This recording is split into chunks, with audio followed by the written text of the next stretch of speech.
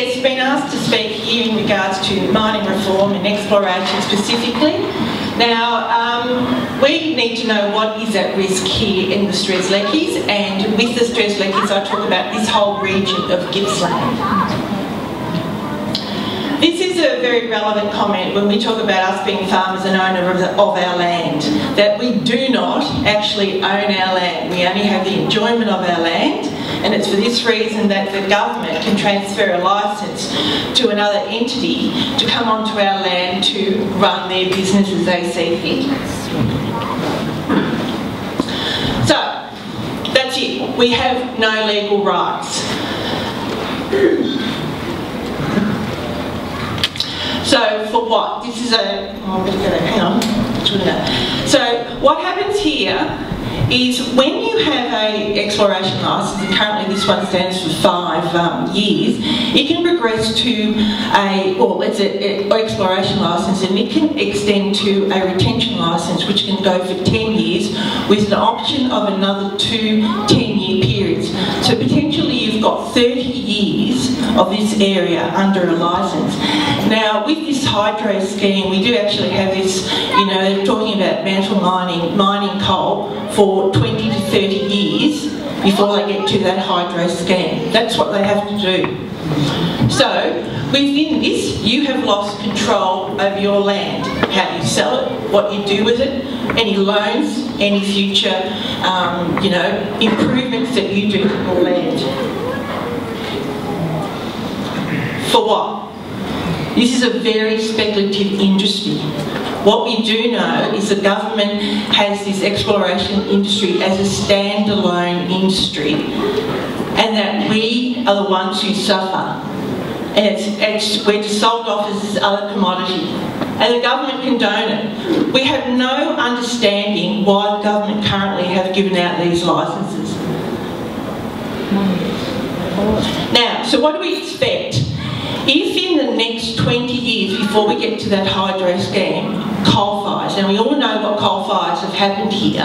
The Strzelecki Ranges in 2012 just recently had one of the mother of all in you know, the Caligny region.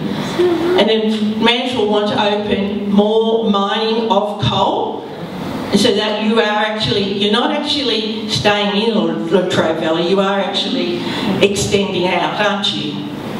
Is that the reason? I just told you what the reason was. Did you not listen to it? Yeah.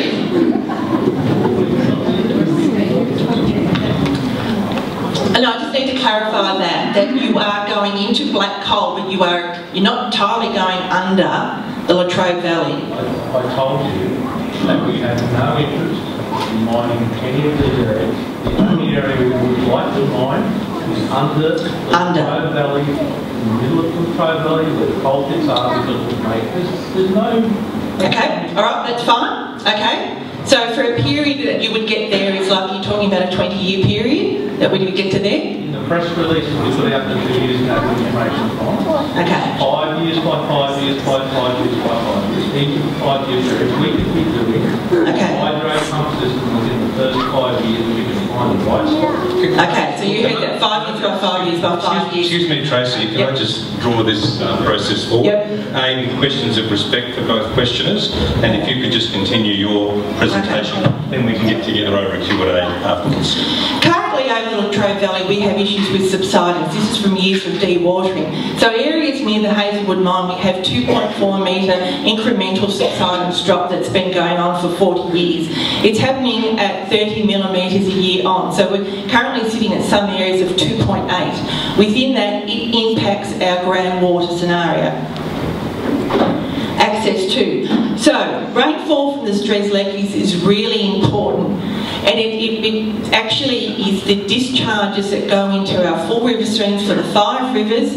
It feeds into our groundwater system.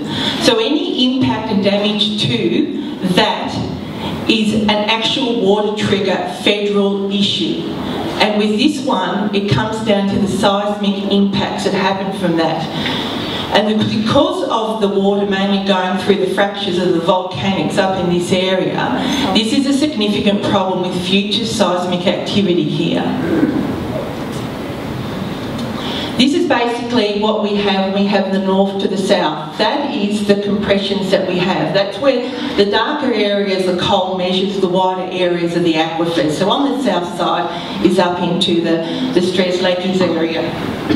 Again, the next area, this is from an east-west. We have a compression, which is the stress compression that we have, and then we have an intraplate push-up to the north.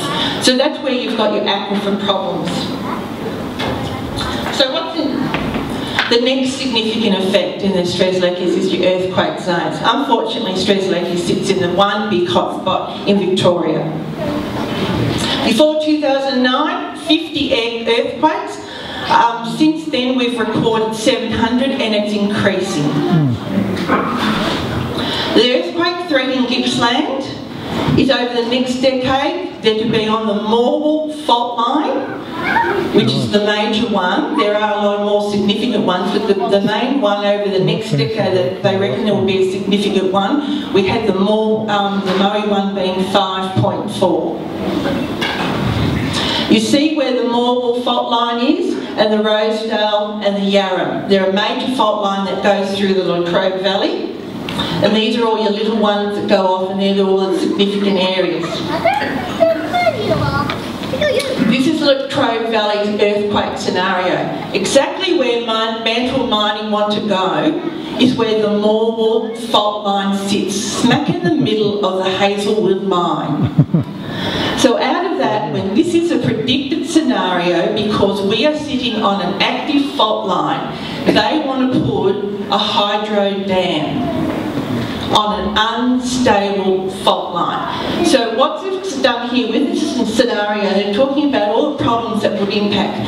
5.5 being your basic damage, and then you go upwards, and we're talking about significant damage to power infrastructure.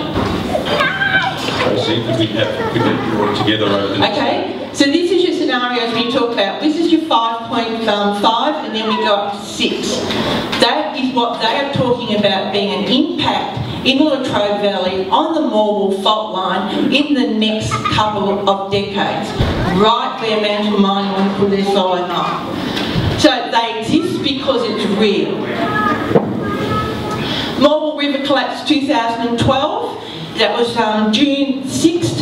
On June the 19th, you had the Maui earthquake, because a huge amount of weight of water went into an unstable area. Exactly the same thing could happen with a hydro dam. It is totally not suitable.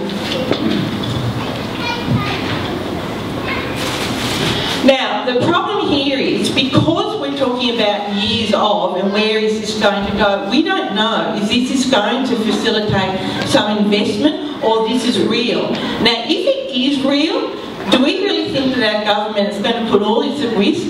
Earthquakes, impacts on our groundwater, fires? That's the issue at hand here. So you've got two things.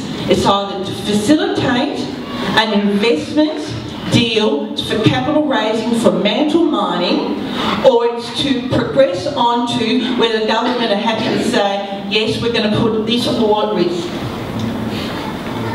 Tracey, you make this the last slide. This is the exploration licence. This is the whole thing, that the licensee has to have the appropriate current public liability and all that. This will progress the same to when they go to a mining licence. Could they ever have enough liability insurance cover for all the damage that could be caused? Thank you.